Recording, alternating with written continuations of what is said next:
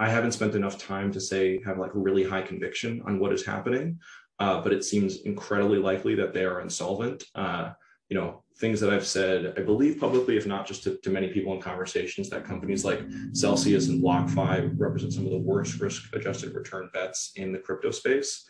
As you know, there's just really clear kind of public lines where if crypto assets get to that place, there's automatic liquidations. So we're seeing this playing out with Celsius, where they're, you know, adding more collateral, so that number is going down. But you know, in the past, you know, in traditional finance, you know, some sharps or hedge fund insiders might know where someone else's kind of breaking point is in terms of margin calls.